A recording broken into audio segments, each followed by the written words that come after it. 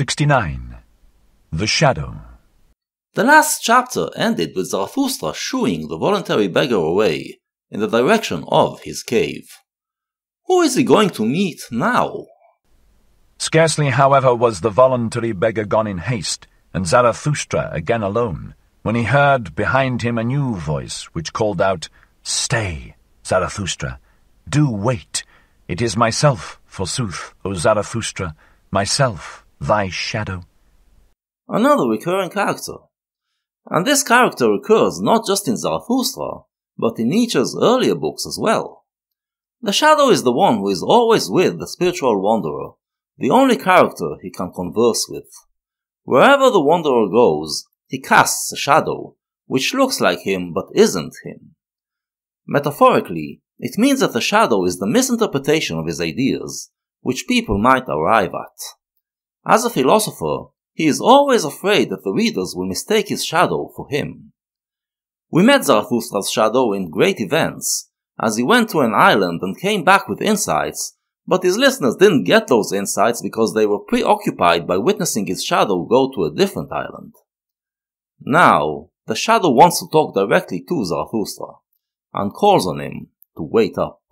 But Zarathustra did not wait, for a sudden irritation came over him on account of the crowd and the crowding in his mountains. "Whither hath my lonesomeness gone?" spake he. "It is verily becoming too much for me.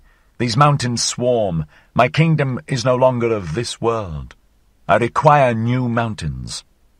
My shadow calleth me. What matter about my shadow? Let it run after me. I run away from it." Zarathustra doesn't want to speak to the shadow. He had enough of strange characters suddenly invading his kingdom. Thus spake Zarathustra to his heart and ran away. But the one behind followed after him, so that immediately there were 3 runners, one after the other, namely, foremost the voluntary beggar, then Zarathustra, and thirdly and hindmost his shadow. But not long had they run thus when Zarathustra became conscious of his folly, and shook off with one jerk all his irritation and detestation. "What?" said he. "Have not the most ludicrous things always happened to us old anchorites and saints? Verily my folly hath grown big in the mountains. Now do I hear 6 old fools' legs rattling behind one another." This is still the morning hours, so Zarathustra is running east, and the shadow is cast behind him. He tries to escape it, before realizing the folly of trying to escape his own shadow. But doth Zarathustra need to be frightened by his shadow? Also methinketh that after all it hath longer legs than mine. Thus spake Zarathustra, and laughing with eyes and entrails, he stood still and turned round quickly, and behold, he almost thereby threw his shadow and follower to the ground. So closely had the latter followed at his heels, and so weak was he. For when Zarathustra scrutinized him with his glance, he was frightened as by a sudden apparition.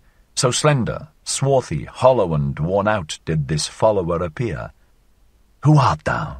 asked Zarathustra vehemently. "What doest thou here? And why callest thou thyself my shadow? Thou art not pleasing unto me." Zarathustra turns around to face the shadow, expecting it to be longer than him, as it is in the early morning hours. Metaphorically, it means that since there are many ways to misinterpret him, the shadow of misinterpretation should be bigger than his philosophy. But he is surprised to find that the shadow is very small, meaning that without noticing, Zarathustra's wandering through the mountains took us almost to noontime. Metaphorically, it means that his philosophy no longer casts much of a shadow, and Zarathustra is troubled by it, to the point where he doesn't believe that it is indeed his shadow.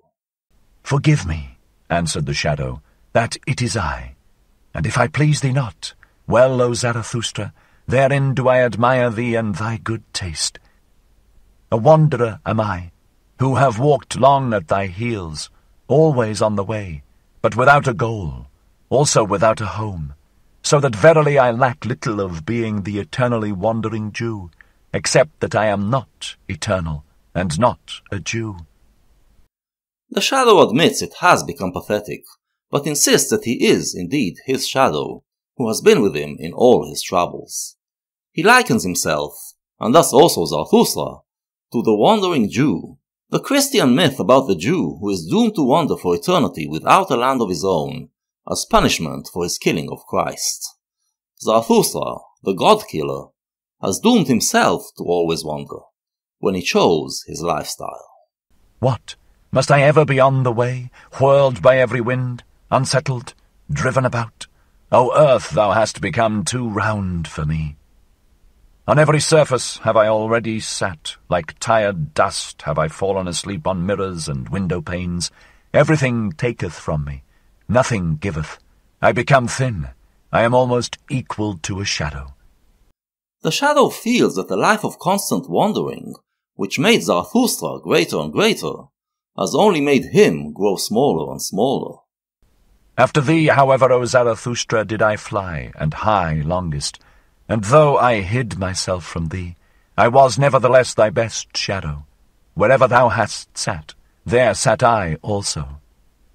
With thee have I wandered about in the remotest, coldest worlds, like a phantom that voluntarily haunteth winter roofs and snows.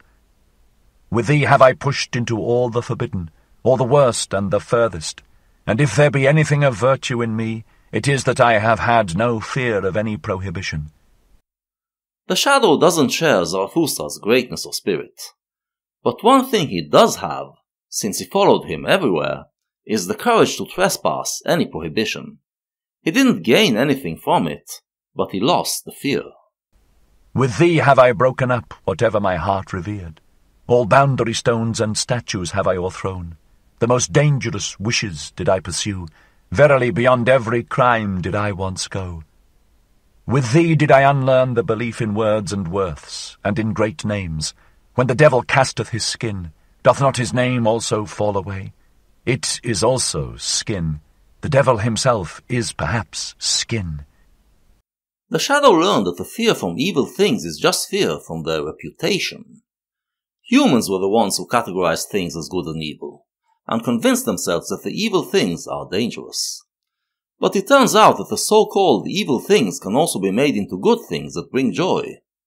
The devil is just a name that they created for these so-called evil things, and they realize that there's nothing to the devil beyond the name. Nothing is true, all is permitted, so said I to myself. Into the coldest water did I plunge with head and heart. Ah, how oft did I stand there naked on that account, like a red crab.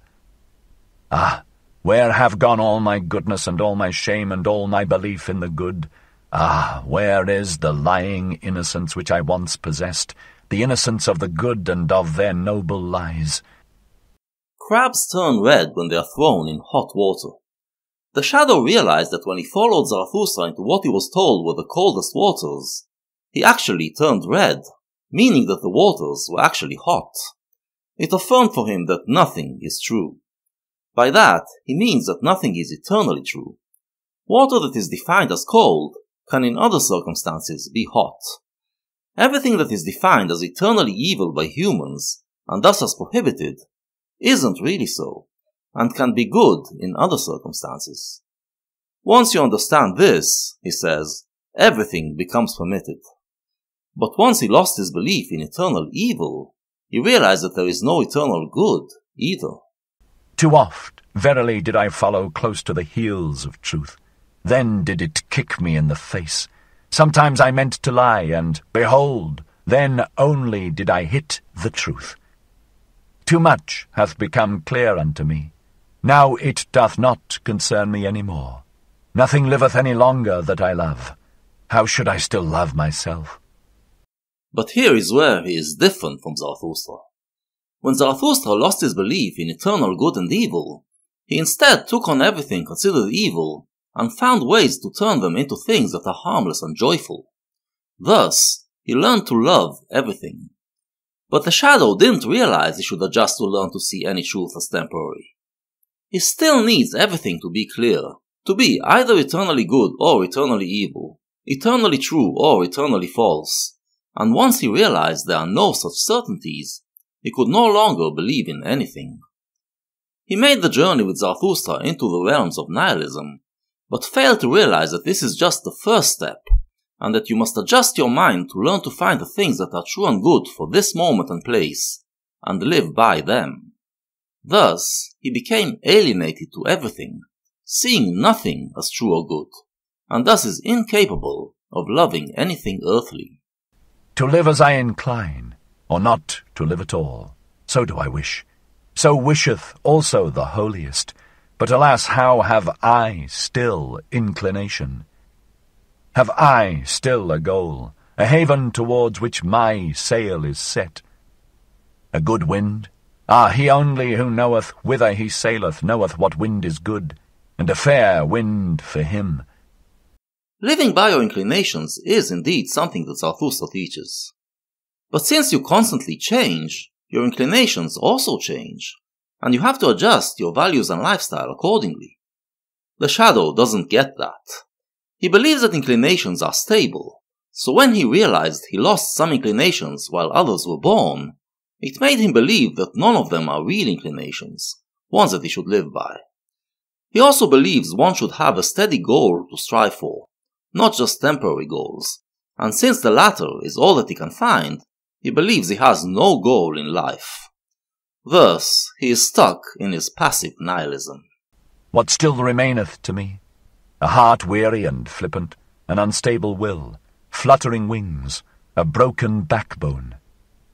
This seeking for my home, O Zarathustra, dost thou know that this seeking hath been my home sickening? It eateth me up. Where is my home? For it do I ask and seek, and have sought, but have not found it. O eternal everywhere, O eternal nowhere, O eternal in vain. After all this wandering with Zarathustra, and the constant changing of values and goals it brought with it, the shadow feels that his character has become unstable. He yearns for some stability, somewhere he can feel at home, like he used to before all the wandering. But he can no longer go back there. Thus spake the shadow, and Zarathustra's countenance lengthened at his words. Thou art my shadow, said he at last sadly. Thy danger is not small, thou free spirit and wanderer. Thou hast had a bad day. See that a still worse evening doth not overtake thee. To such unsettled ones as thou seemeth at last even a prisoner blessed. Didst thou ever see how captured criminals sleep? They sleep quietly. They enjoy their new security.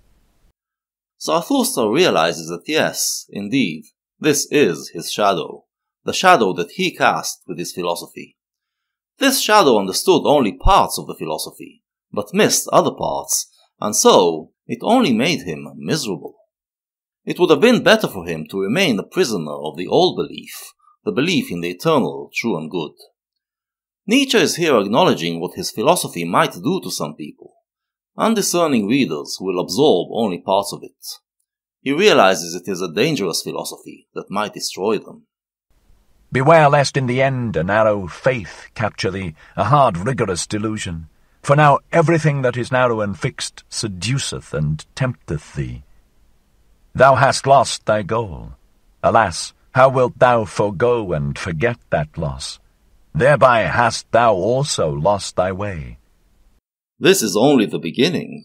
His nihilism might lead this poor shadow to adopt some narrow and extreme worldview that will promise him an eternal truth. He needs to forget what he once learned, forget the idea that meaning can only be found in eternal truth, but he seems incapable of doing so. Hence, he is lost.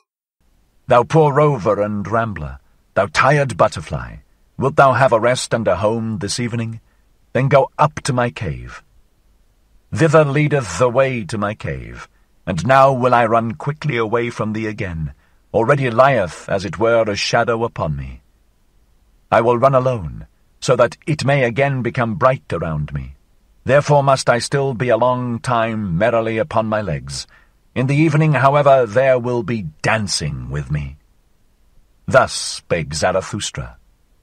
This meeting cast a shadow on Zarathustra's thought, as he came face to face with the bad consequences of his philosophy to other people. He needs to bid goodbye to the shadow, so he can think happy thoughts again. But he also feels pity for him, not to mention responsibility, so he invites him to his cave, where he may find some respite. Maybe, by the time Zarathustra returns there, he will find an answer that can help this poor creature.